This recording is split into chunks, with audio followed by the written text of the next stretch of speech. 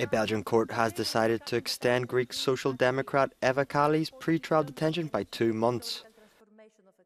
Kaili was arrested in December and appeared before a Brussels Court of Appeal on Tuesday to request her release with an electronic bracelet. The former Vice President of the European Parliament is charged with criminal organisation, corruption and money laundering in a bribery scheme linked to Morocco and Qatar.